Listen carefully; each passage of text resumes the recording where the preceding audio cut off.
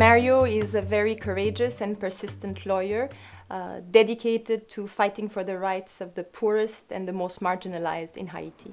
Using his skills, often on a pro bono basis, he's also played a very critical role in Haiti in ensuring government accountability. He has been targeted as a human rights defender. He's taking on some very sensitive cases. He is one of the leading lawyers involved in calling the former dictator to account and in seeking to bring him to justice.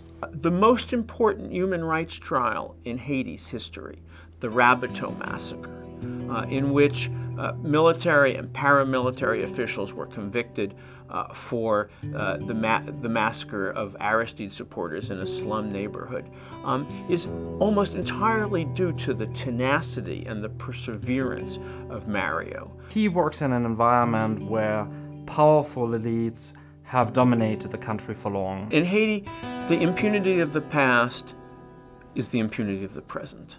I mean, Haitians do not believe in the justice system. I mean, when you talk to women who are living in camps and who have been raped, who don't go to the police and don't go to the system, it's because the system doesn't work.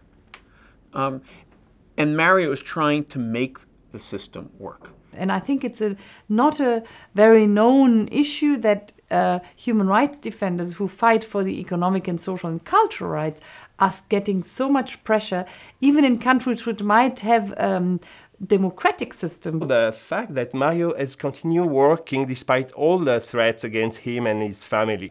He could have safely stayed in the United States where his family had received political asylum, but he preferred to continue his work in Haiti for the victims of human rights violation. The Martin Ennals Awards could bring him this international recognition that certainly would help him carry out his work and also to improve his security.